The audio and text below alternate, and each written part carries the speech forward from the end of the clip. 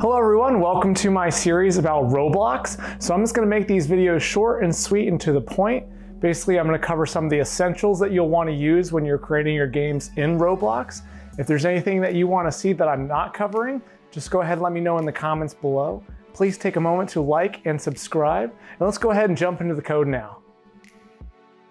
All right, for my first video in this series of videos, kind of getting you started with Roblox Studio and different parts that you might want to use, or at least every game will probably have at least some of these aspects that I'm going to be including in these videos. We'll start with remote events. So remote events are pretty important because if I wanted to move this block, or if I wanted to change the color or other things, I want to make sure the client and the server are in sync. And I'm going to show you why if you go ahead and try to move these blocks just via the client versus moving them via the server, you're going to notice how things get a little screwy because they're not going to actually be in sync from each client to the server. So I've created this red block here, which is called local part, and then I called this one server part, which is blue.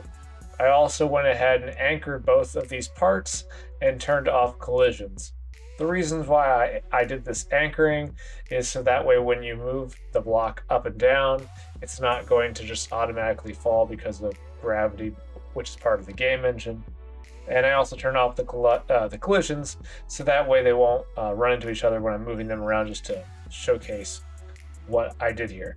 So I also added this player control script. The player control script is used so that way I can showcase moving on the client versus moving on the server.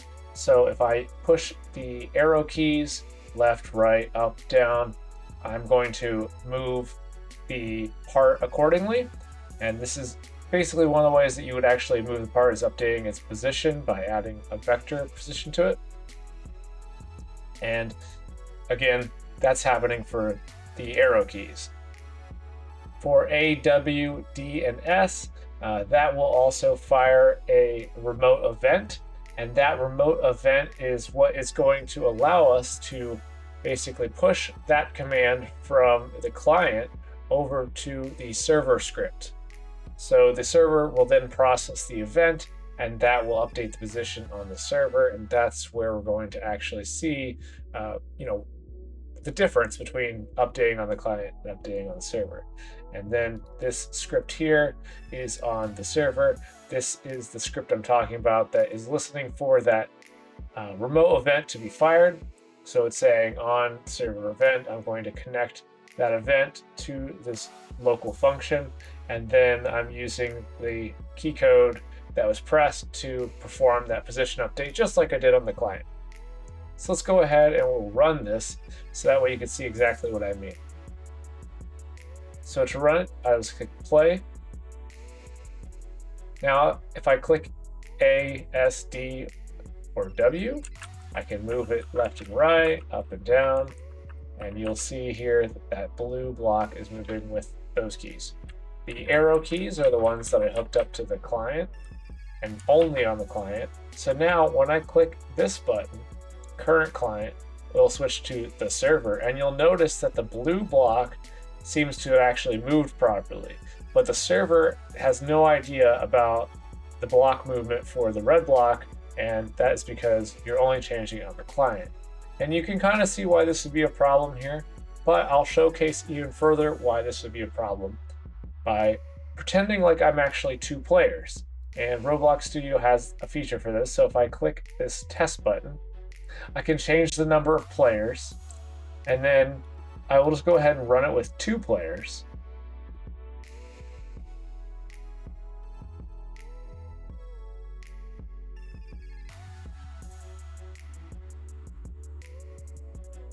All right, so here we have our server, and the other player screens are popping up.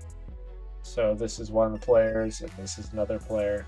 And so I will use ASDW right now on this first player here.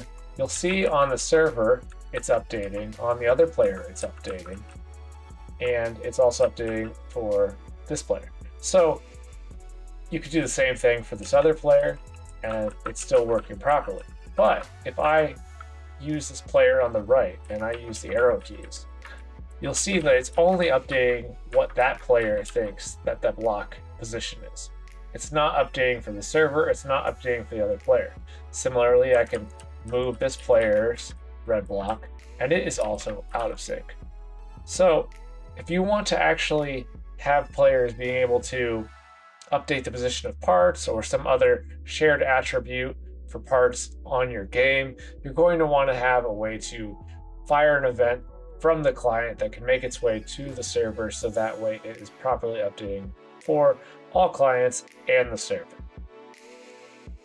That wraps up this video. I wanted just to make this short video to showcase remote events.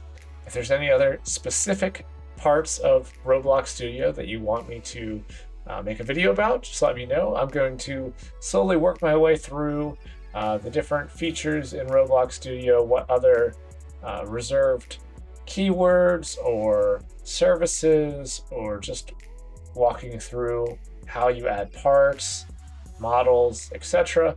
I will make videos on those as I come up with ideas myself, but if there's anything you want to see specifically, please let me know in the comments below. Thanks for watching. Please take a moment to like and subscribe for future content.